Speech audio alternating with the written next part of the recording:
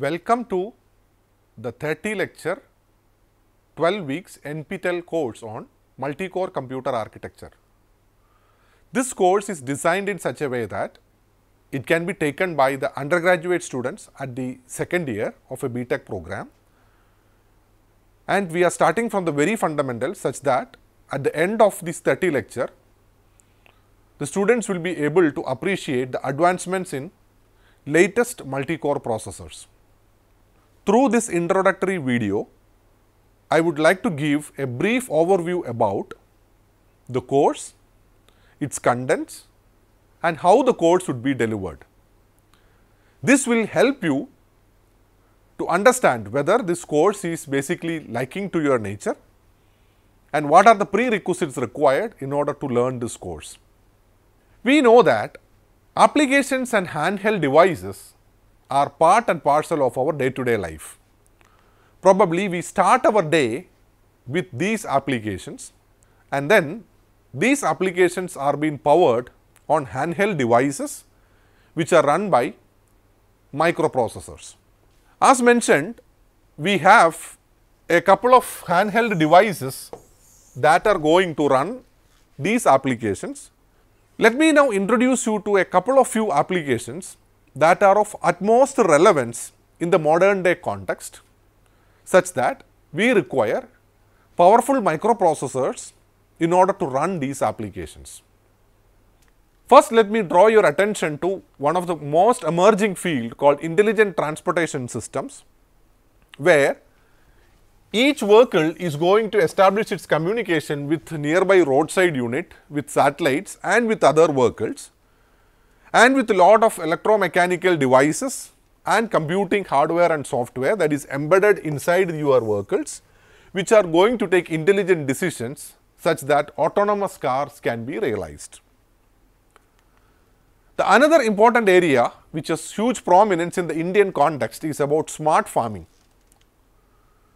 So, farming is now becoming more sophisticated with agricultural robots or agrobots, and sensor based mechanism are being incorporated, and the farmers are being helped with the technology wherein lot of data manipulation happens and inputs are given to the farmers in order to increase the yield of the crops and productivity of the farming.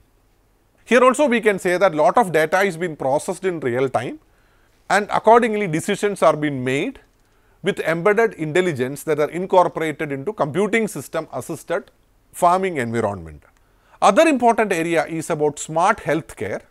From this slide we can see that the medical practitioner sitting at one place will be able to examine the patient which may be located in a distant continent or a distant country with the help of high-end communication and computing systems. The analysis and the real-time updates can be captured with high-end cameras and can be propagated to the doctors, and the doctors can take intelligent decisions based upon their expertise. Similarly, we can have smart gadgets that also would be recording many of the vital body parameters, and accordingly inputs can be given to human beings for having a healthy life. Smart homes, we are already aware that lot many sophistications can be done, incorporated in the places we live and the locality we move around. Lot of sensors and sensor based data are being analyzed, and accordingly a back-end computing system can process them and can automate lot of activities which otherwise requires human intervention. Artificial intelligence enabled monitoring devices. With the prominence of artificial intelligence and embedded intelligence that are incorporated in heavy and computing systems, surveillance, personal identification, biometric based access mechanisms and security based protection all are getting prominence, where in terrains where manning is very difficult, AI enabled drones and other sophisticated systems can have significant inroad in making our life more comfortable. Weather forecasting is yet another prominent area where we have seen that with sophisticated prediction mechanism which churn around huge amount of data, we are able to predict lot of climatic changes and forecasting required in order to evacuate and safely handle natural calamities. How is it all done? In all the applications that we discussed, it all consists of some form of an electronic data capture, which involves storing of your data at a place, and then we write programs which will be running on some hardware, which will analyze these stored data and then make meaningful conclusions. Now, the rest of the course what we are going to see is about, for applications like this, in what way the underlying computer architecture can help for these applications to run with higher throughput and meet quality of service for the end user upon which these applications are being triggered. Coming to the objective of this course, the first and foremost objective of the course is to learn and appreciate computer architecture with an emphasis to system design, performance and analysis. We also will try to understand and analyze events happening at the hardware level. We would like to elevate the thinking process to the level of performance improvement techniques for the recent multi-core architectures. And the course will conclude by enabling some of you to think of future directions in computer architecture research. Our country wants more people to take up architectural research. So, this course will also help those people who are interested in taking up research in this domain. Let me briefly touch upon the syllabus that we are going to cover. The entire contents of the course is divided into 3 sections. Part A, we will focus on the processor design trends, approximately 5 weeks. We will review the basic computer organization consisting of instruction set architecture and addressing modes. In this way, it will help students who are at the second year level of an undergraduate program without much of a prerequisite to take this course.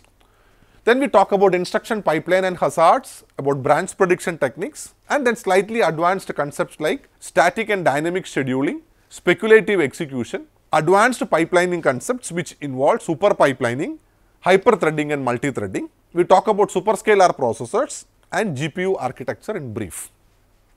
Part B consists of memory subsystem, which will take roughly 4 weeks of time, where we introduced about cache memory organization from the basics, talking about mapping, block replacement techniques and various write strategies.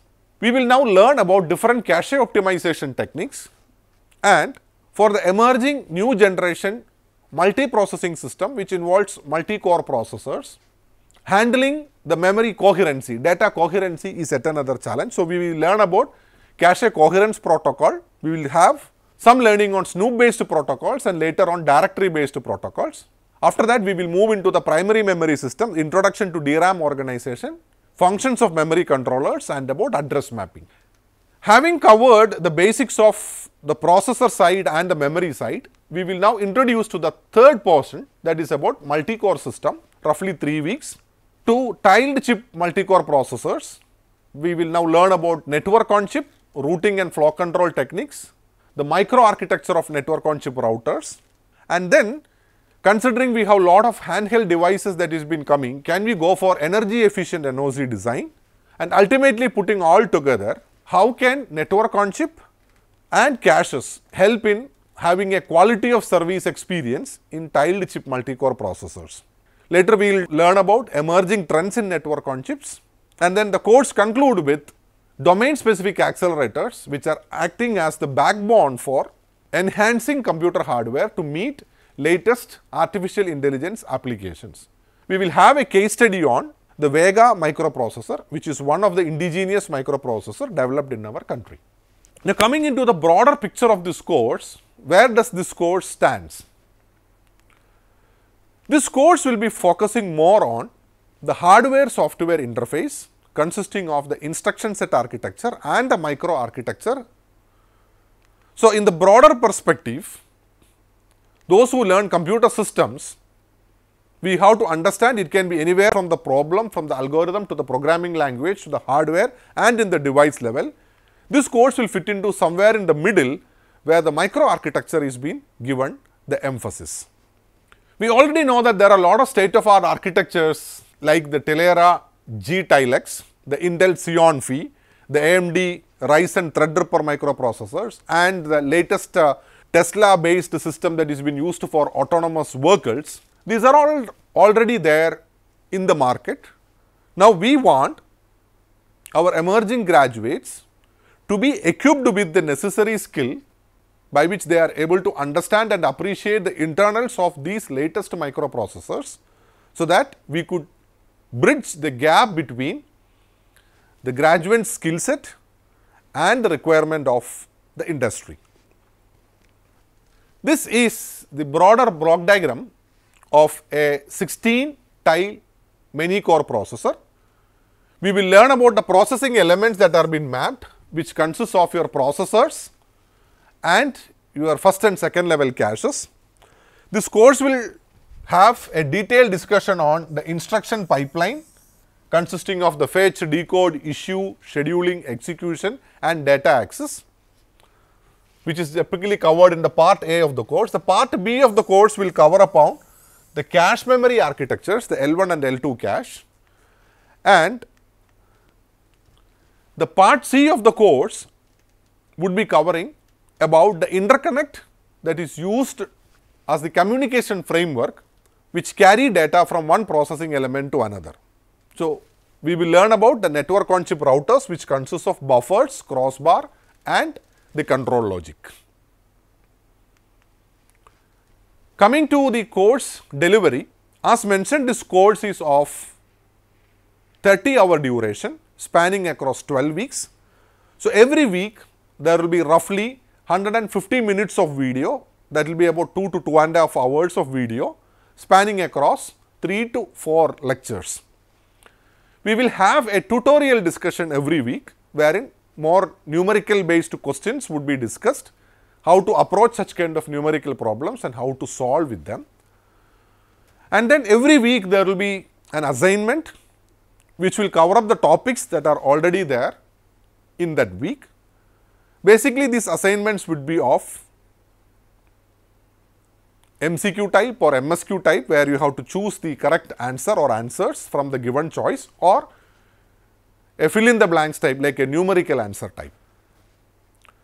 The course will be roughly spanning across 3 months. So, we have 3 live sessions where I would be interacting with you, clarifying your queries.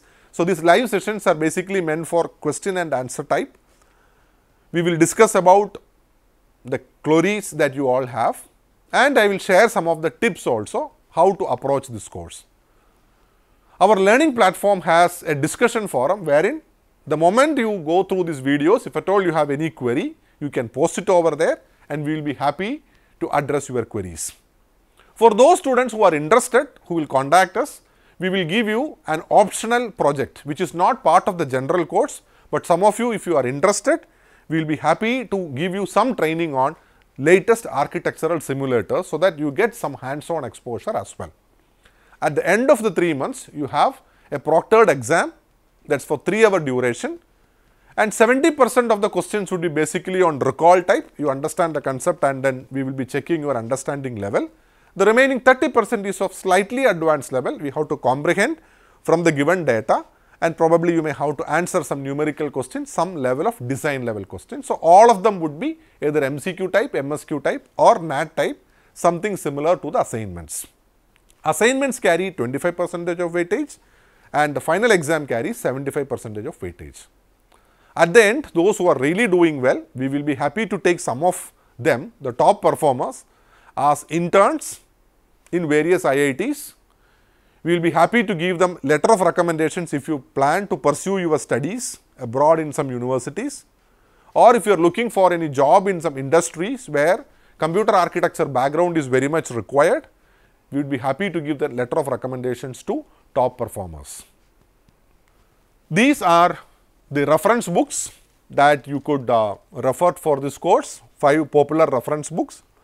Now, coming to who should take this course, having said this background about what we cover in this course and who should take it, from my opinion, this course is for those who are willing to take up the risk, rather enjoy the beauty in understanding how processor, memory and communication technologies of a high-end computer operate by exploring deeper into its architecture. We would be providing you necessary materials to understand that. From my side, I would try my best in order to explain the concepts in the most simplest way, such that even an undergraduate student will be able to take this course and understand computer architecture in a deeper way.